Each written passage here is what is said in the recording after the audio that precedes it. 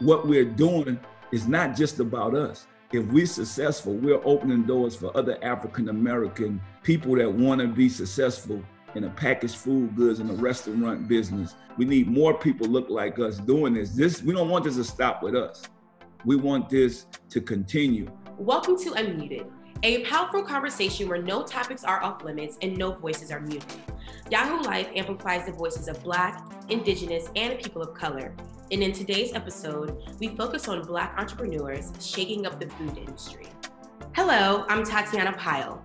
Today we have a group of Black entrepreneurs who are shaking up the food industry as we know it. We have James Lindsay, CEO and founder of Rap Snacks, Master P, hip-hop mogul and founder of Rap Noodles, and Pinky Cole, CEO and founder of Slutty Vegan. Historically, Black people in America have used food as a means of resistance, rebellion, and revolution. And it has served as a source of both comfort and strength for our community. But today, we're redefining what that looks like and what that means. So to start the conversation, I want to kick it off and open up the floor to all of you. Can you share what drew you to food and what drew you to shake up the industry? You want me to handle that first, Tatiana?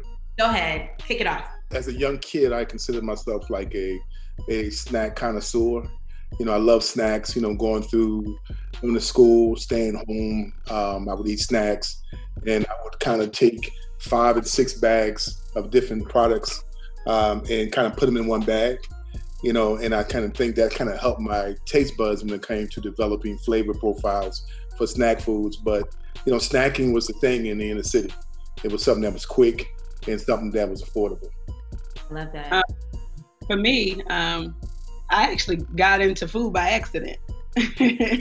I'm Jamaican, so I grew up in a Jamaican household where like food is what brought people together. Like you fellowship, family, gatherings, everybody always came together in the name of food. So growing up, my grandma used to just always cook and we would eat what she cooked all the time. So like it was important to bring each other together through that.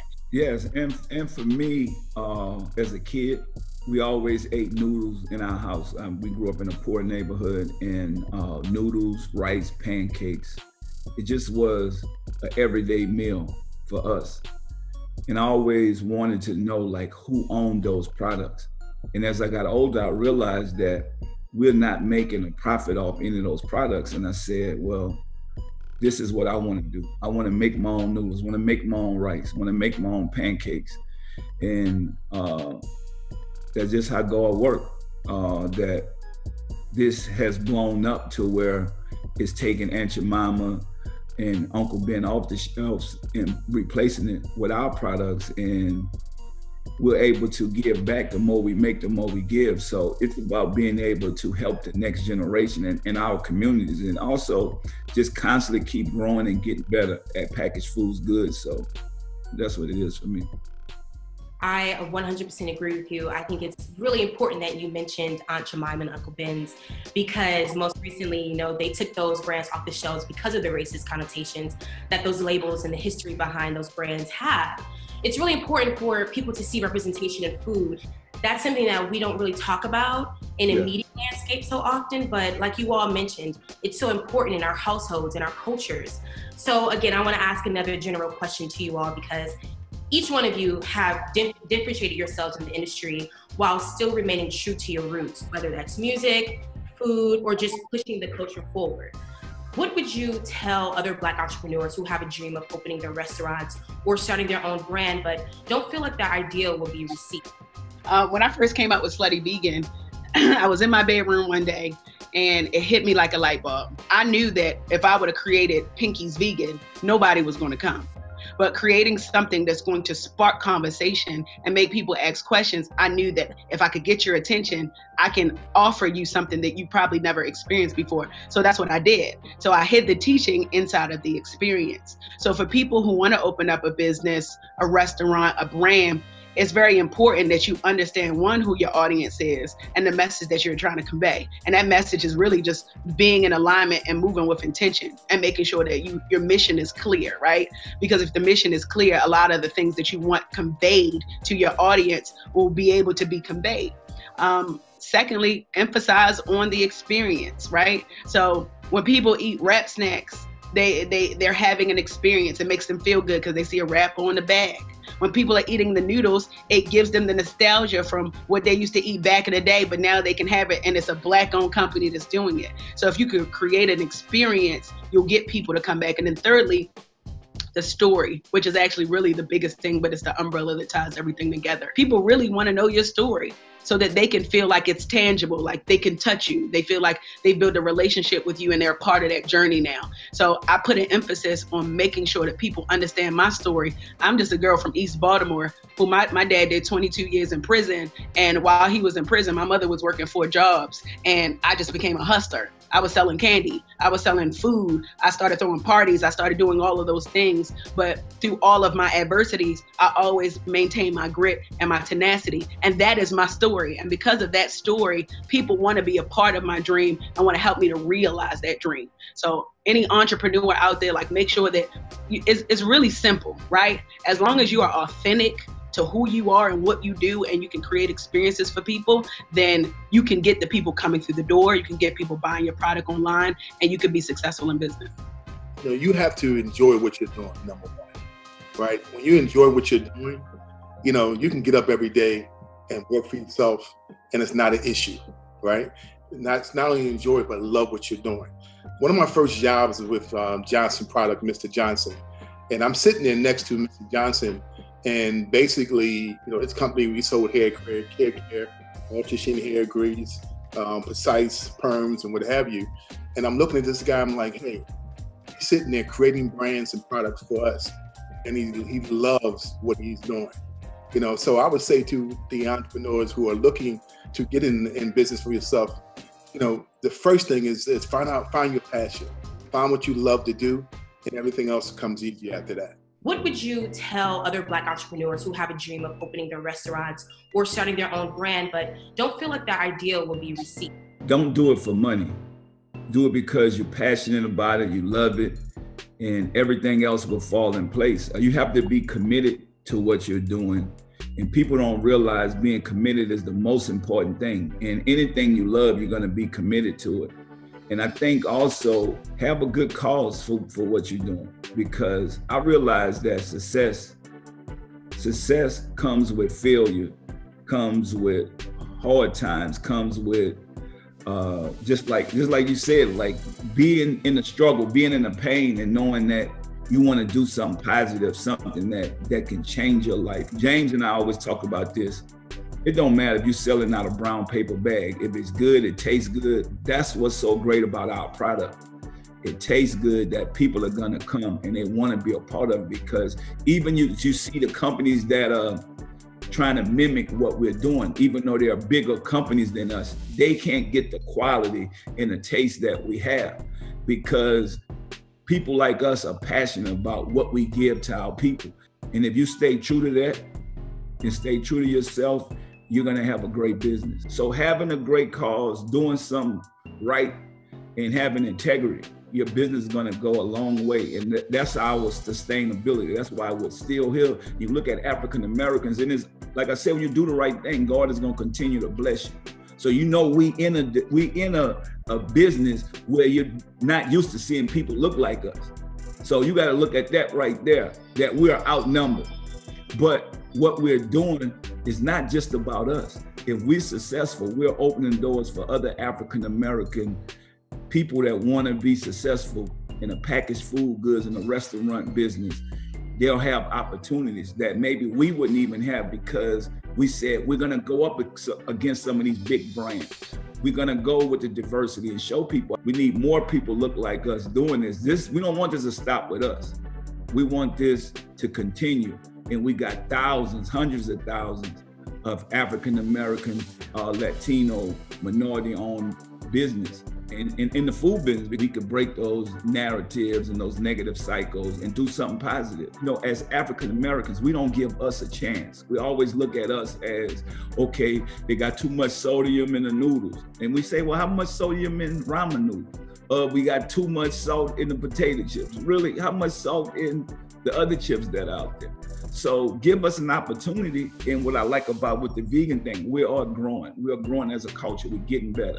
but we also, is a supply and demand, a shelving space for African Americans. We need some diversity in that shelving space to grow. The more we make, the more we give. We can help our community by having a profitable business, because we know what the problems are in the community. So yeah, for me, this is about us at our best. Like, this is us growing up and being better people and not being afraid to grow and change. So that's what I love about it. Yeah, I think you've hit a lot of points that I want to dive deep into. The first thing is about economic, growth and profit, especially in our community, and especially in an industry that is so sacred to us, just historically, culturally, that, we haven't really been able to access or be invited in. I love that all of you in your own ways are breaking down these barriers and showing people who look like us that you can find success in this industry. Like you all said, if you work hard, if you have a passion, if you stay true to your dreams, if you manifest your goals, it is going to happen. It may not happen overnight, but it can happen, And speaking of businesses, James, I want to transition over to you. You founded Rap Snacks in 1994, and you talk about how your business savvy and smarts allowed for you to create these focused and unique brands. Well, I posted something the other day on my Instagram account talking about, having grown up in the hood and having street smarts, but also combined with, formal education, right? So I think what had helped me is to understand the culture a lot better than these Fortune 100 companies that have understood the culture. As a former executive for some of these other companies, I would work with some of my reps and notice that there was a void in the marketplace. And we talked about a void of all these things that we've done. Pinky, P, myself, we're filling a void that they don't understand yet. I think our street and smarts and growing up in the hood and our understanding to make something out of nothing and our struggles has really helped all of us on this panel be empowered to push past a lot of issues that we've had early in our careers. Like Pinky has been very fortunate because her business has taken off pretty quick, but she had other things that she had to transition into to help her understand how to make this work, right? But I always tell Pinky, that she made vegan food taste better than regular food, right?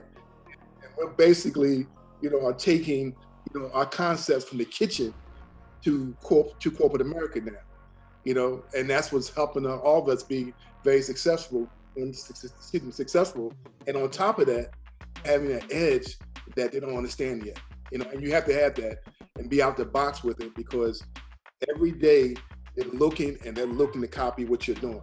They look to attach what you're doing. So you got to be able to navigate it and be, light speed ahead of them, right? Because what happens. Most of our successful businesses, they come to a peak, and then you have the corporate 100 companies come in and like, hey, Pinky, we want to do this, we want to do that, and they'll check in front of you, right? But not knowing that you got the sauce, but they can't really pay for the sauce. So that understanding, if just really growing up, like, hey, if I'm selling these burgers, and they're coming to me and they offer me $1 million, for my company, how much is your company really worth? I think it's really interesting that this discussion around Black people don't know healthy eating, is a narrative, because historically speaking, Black people have been the healthiest eaters, When we talk about our ancestors, when we talk about slavery, we were the ones in the crops, we were the ones in the fields, we were the ones taking scraps and making these farm-to-table meals, which are popular now.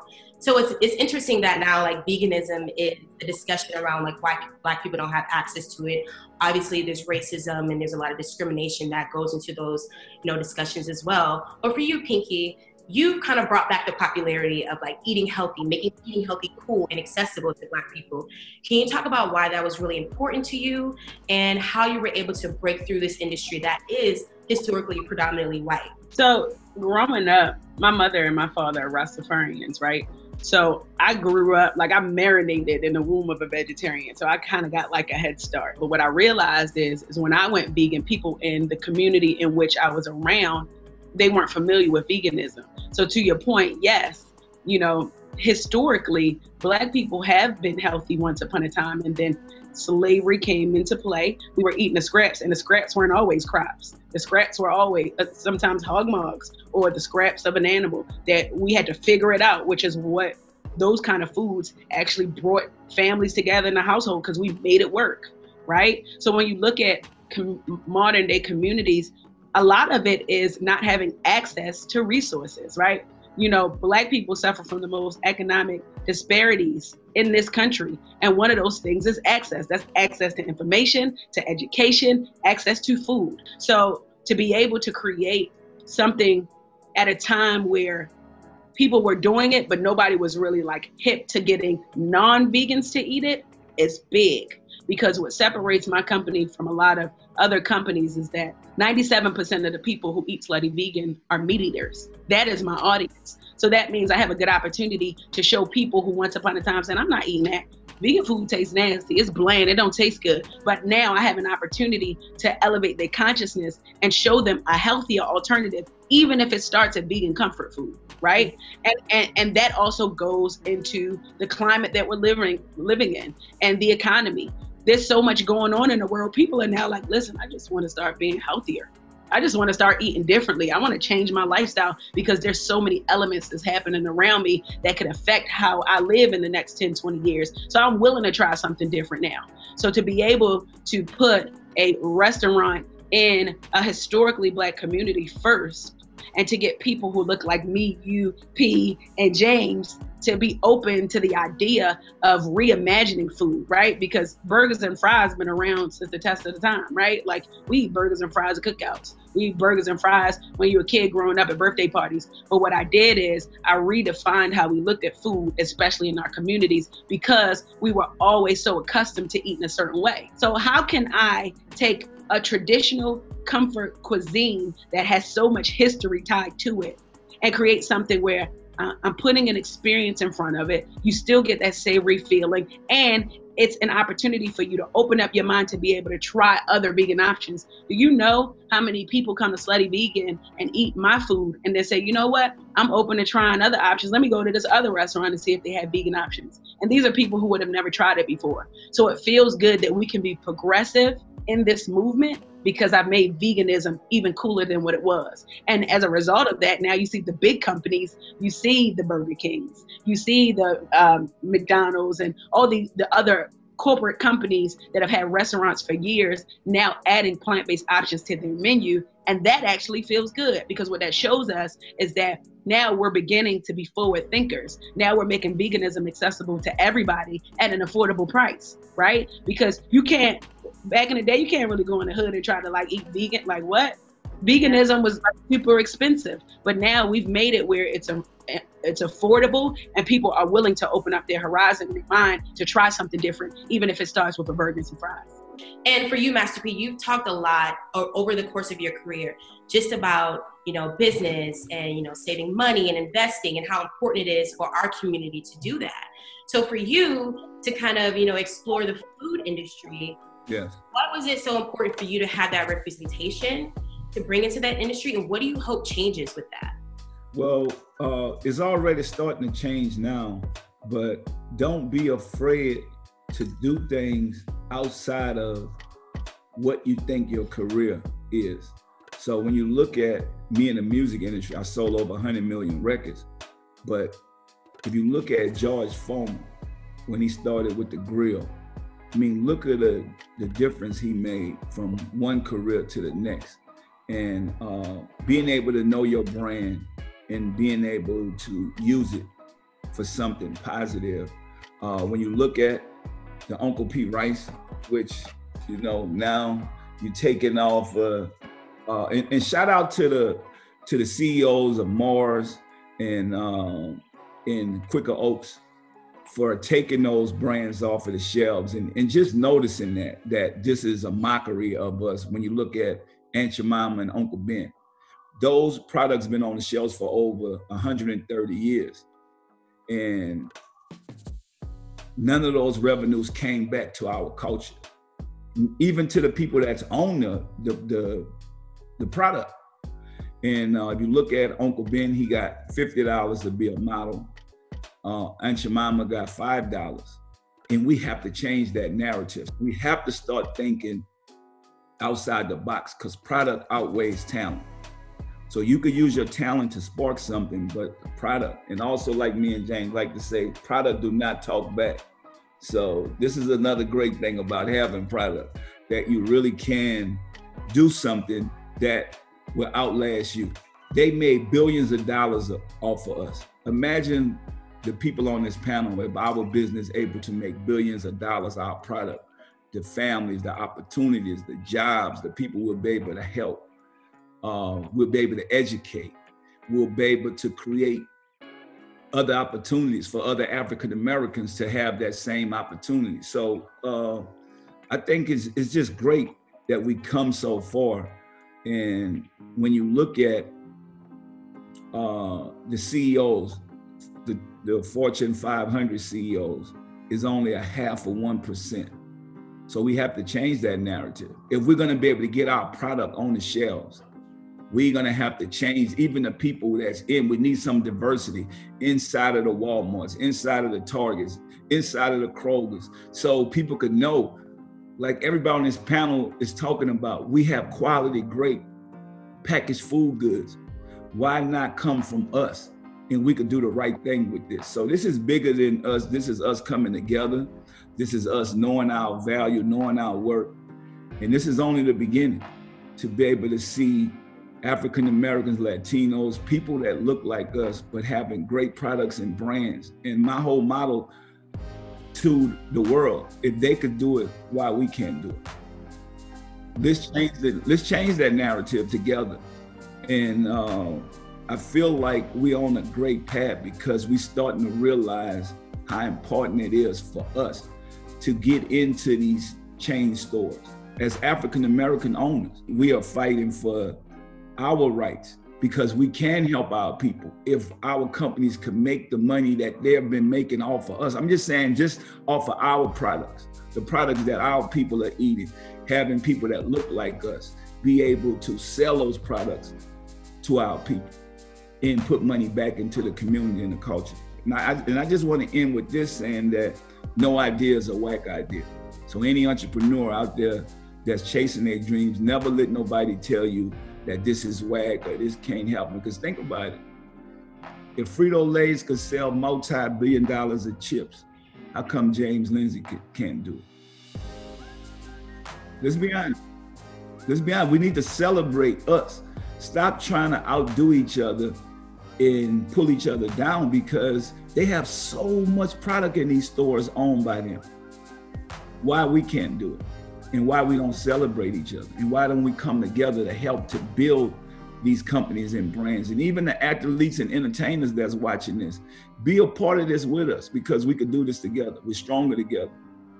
Yes, that's a wonderful way to close it out. We are stronger together. We all love to eat. So whoever's watching out there, make that snack, make that dessert, make that dish, do it. Master P said so, James Lindsay said so, Pinky Cole said so.